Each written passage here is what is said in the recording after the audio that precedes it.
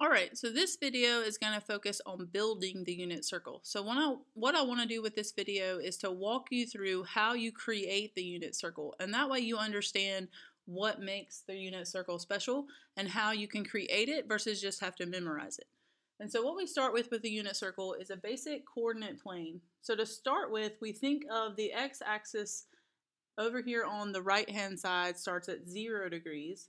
If we go up to 90 degrees, so just straight up and down, then we can come over here. Another quadrant at the end of the second quadrant is 180 degrees. Then here's the third quadrant, that would be 270, and then back to 360. So that's your basic layout for how you begin to break up the unit circle into smaller angles.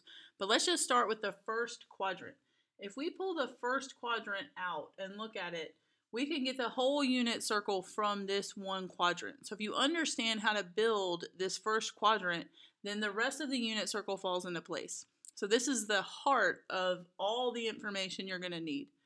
And so we break up the first quadrant into 30, 45, and 60 degree angles. So I drew those color coded here, and I recommend you put them color coded in your notes to make this easier to look at. I pulled out the 30 degree angle. If we were to drop down a right angle right there and form a triangle, we can use what we know about special right triangles to find the lengths of all the sides. In the unit circle, we always consider the radius to equal 1 unit.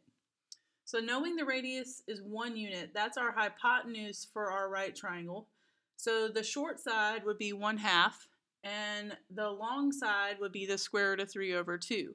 So then I know the coordinates of this angle in my unit circle are the x value, so the horizontal distance was the square root of 3/2, and the y value is the vertical distance to that point.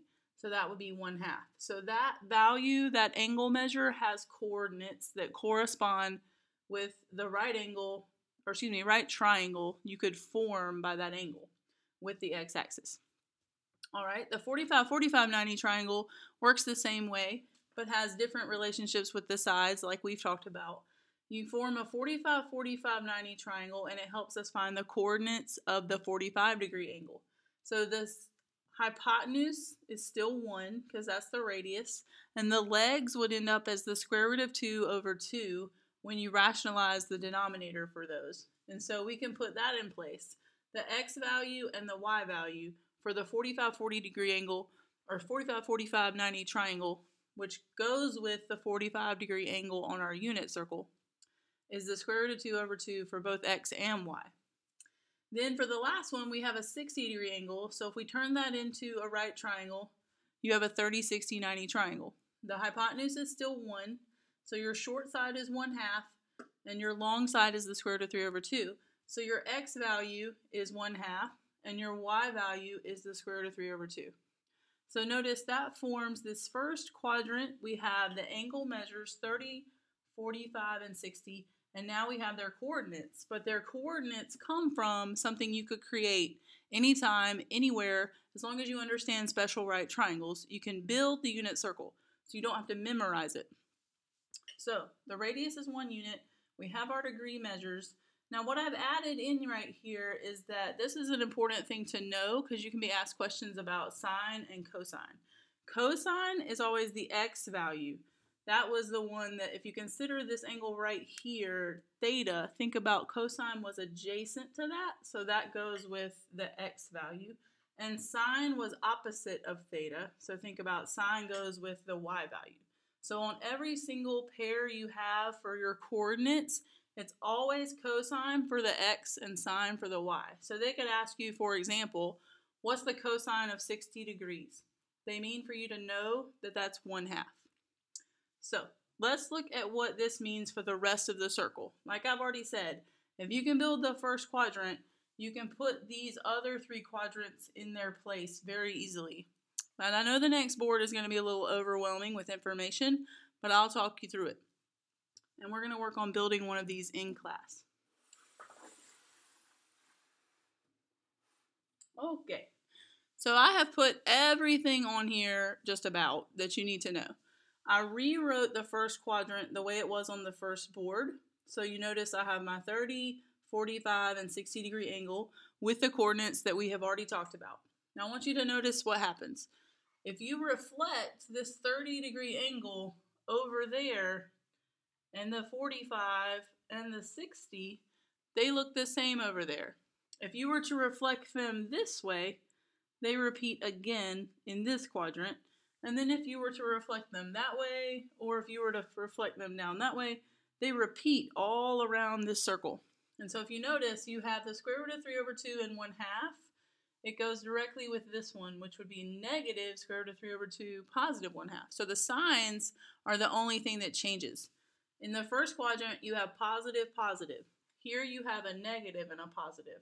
But notice, if I were to take this quadrant and fold it over, it would match up with that one. The signs just change because now you're in quadrant 2 instead of in quadrant 1. So the same thing happens for 45, 45, 90. It just changed sign. And then 60, they change sign. Of course, the angle measures are changing because you're at 90 here. You add 30 degrees, so that's 120. You add 15, so that's the 45-degree angle equivalent over there. And then you had to add the 150 because that's 15 more than 135. Or you can think about, here's 180, so that would be 30 degrees before you got to 180, where this was 30 degrees up over here. So they compare with one another. And the same thing continues around the whole circle. So you have, again, 30 degrees more is 210. That coordinates directly with that 30-degree angle. 30 degrees here, 330 because it's less than 360. And those all coordinate. Notice just the signs change depending on what quadrant you're in. So I made a little note down here. The first quadrant, once created, can give you all 4 quadrants. The signs change, but here's a little note of your signs in case you need to remember. It's positive, positive, negative, positive, negative, negative, and positive, negative. So then you can continue around the whole circle. The other thing I wanted to point out, I know you're going to have to write all of this good stuff down, and it's great information to have in your notes because you can refer back to it and answer lots and lots of questions about the unit circle. But one more thing that I did not put all the way around the circle, just to not make it too overwhelming, is that all degree measures have a radian equivalent. So what I would do is go through, and I've started in the first quadrant. I want you to continue with the radian equivalent of each degree measure. And so remember to convert degrees to radians. You multiply by pi over 180 and you reduce.